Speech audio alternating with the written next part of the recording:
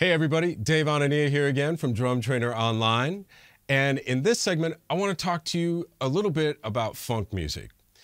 I was fortunate enough to have spent about 10 years in Minneapolis, Minnesota, back in the 90s, which I'm giving my age away. Doesn't matter. What matters is that Minneapolis is one of the funkiest cities on the planet. And it actually has its own sound, the Minneapolis sound, which was created by an artist that you probably have heard of. His name is Prince. And he basically created that sound on his own. And it has a lot of really cool synth sounds that are sort of almost like horn section oriented, funky bass lines, this really tight funk skank guitar. And it ended up becoming the staple sound of an actual, like a music culture throughout the 80s and even beyond. And all kind of pretty much came from Prince. And so I do want to talk about that a little bit.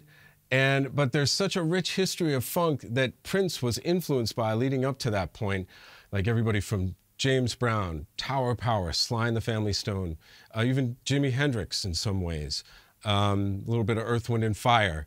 Like Prince was influenced by all of these artists, and you can hear it in his music in very specific ways, actually, sometimes.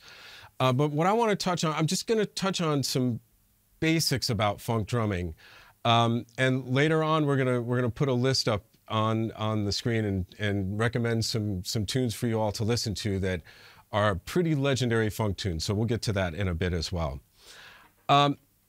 First up, in the 1960s, there was, I would have to say that funk music pretty much started with James Brown.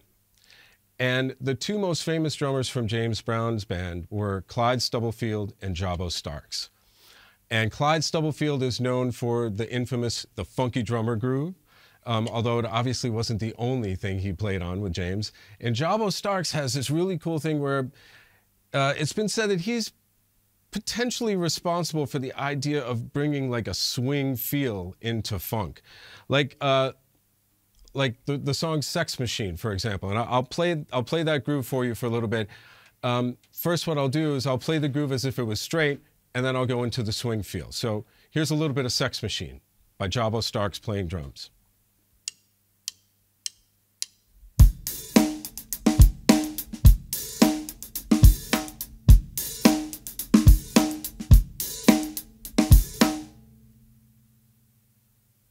And here is the swung version, which is more, this is the original.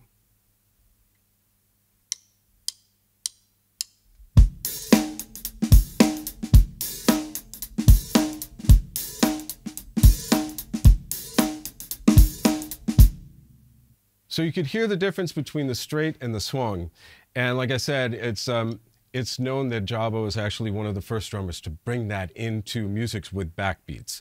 And for me, that basically just opened the door for everything from, you know, New Jack Swing, Philly Soul, hip hop, acid jazz. All of these grooves that came in the future basically stemmed from that music. So it's extremely important to check out some of that stuff by James Brown.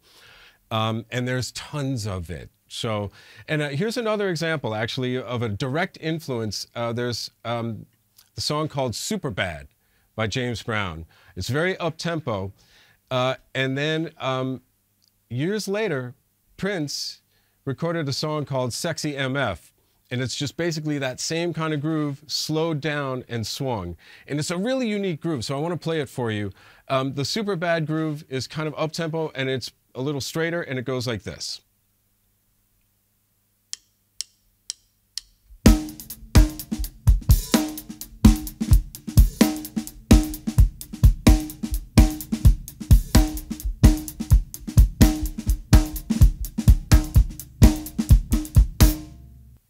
So fast forward to 1992, and here is one of the most incredible drummers in the world, Michael Bland, from Prince and the New Power Generation, playing the groove for Sexy MF. And it's just the same thing, but it's slower and it's a bit greasier. So here it is.